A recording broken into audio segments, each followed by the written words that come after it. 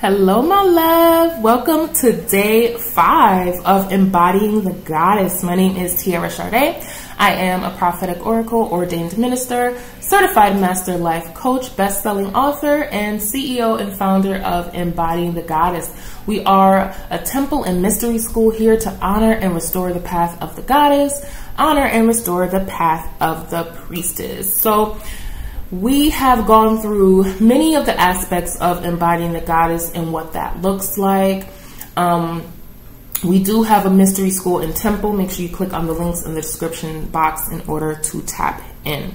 So on today, day 5, we're going to talk about altars and rituals that come with embodying the goddess. And I know those of us who come from religious backgrounds, this conversation could possibly be a bit taboo or triggering, but I do want to remind you that in any religion, in any religious path and organization, there is an altar.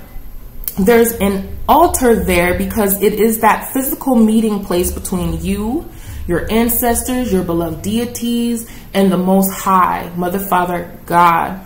It is that place where you really come into communion with these energies, and it is very, very sacred. So the work that we do, we really teach how to create that altar space, an altar for your ancestors, an altar for the goddess, as well as an altar for yourself. It is very important, whether that is a physical altar that you have in one part of your home, or if it's a discrete altar that you bring out every now and again when you're doing your prayers or your meditations. Whatever it is, your altar will serve as a powerful tool in your spiritual practice.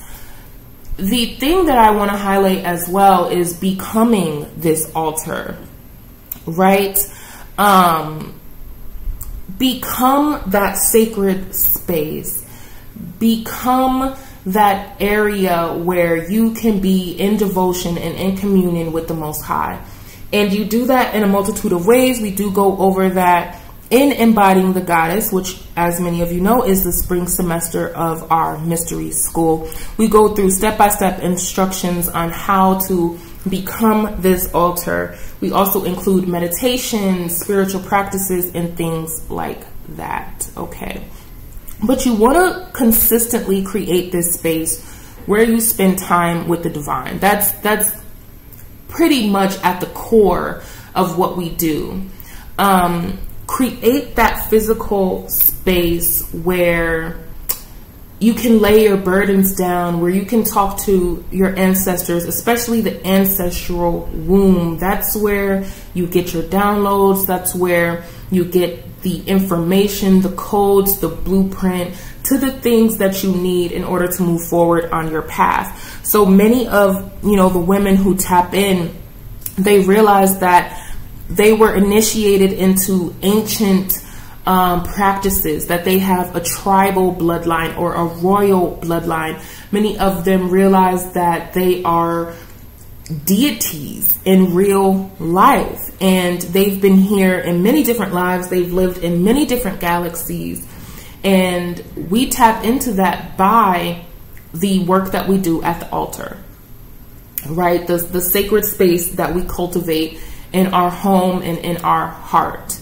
Okay. And we cultivate many different rituals, you all. So in Embodying the Goddess within Mystery School, we have several rituals, several ceremonies that are here to activate you. Even in the Pussy Portal, which starts in the fall, we have several ceremonies, rituals to tap into, and that serves as initiations as well as activations. It serves as anchor points for the woman who is here to embody the goddess, who is here to embody the goddess.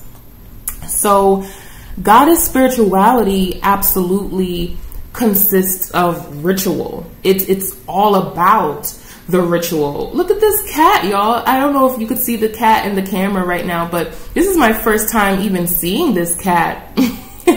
Beautiful. Hi, honey. And it's a white cat.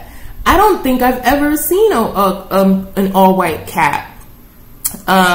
So that's interesting because one of the goddess rituals, we speak about cats, we speak about the feline, we speak about what she represents to us. I really hope that you all can see the cat. I don't know where the camera is directed.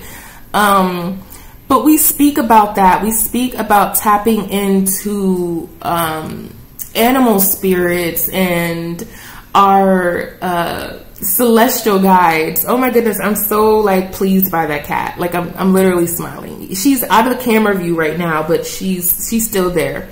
She's to the right side of the camera now. But you know, in the temple, in the mystery school, we talk about the steps on how to dive deeper into your spiritual connection and how to further your healing with these rituals. Okay, so altars and rituals is a big deal, you all. I want you to construct your own altar. If you don't already have one, right, make sure you construct it, make sure you tend to it, an altar for yourself with the things that you love, the things that make you feel beautiful and luxurious and healed and powerful and connected to the divine. Make sure you construct that, because that is going to help raise your frequency and vibration so that you can embody the goddess. All right. So make sure you tap in. I'm seeing a lot of candles right now. So many of you either have an altar or a home with a lot of candles, or that is your invitation to get a lot of different candles, scented candles, religious candles, candles of the saints, whatever it is that you align with. Make sure you get that and surround your space with the candles. Create a sacred temple within your own home or within your own room. Okay, so that wraps up today. Make sure you tap in and click on the links in the description box to tap into our mystery school. Go to work with me, scroll down to Embodying the Goddess Within. We are enrolling right now. Our mystery school enrolls all year round.